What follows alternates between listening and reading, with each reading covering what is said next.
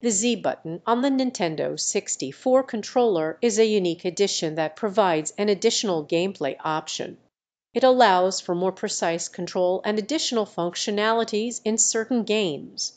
The developers included the Z button to enhance the gaming experience and offer players more versatility in their actions. It is often used as a secondary trigger button or for actions that require a different level of precision. Game designers can assign various functions to the Z button based on the specific game and its controls. As a result, it adds depth and variety to the gameplay, giving players more options and enhancing their overall enjoyment. Prompt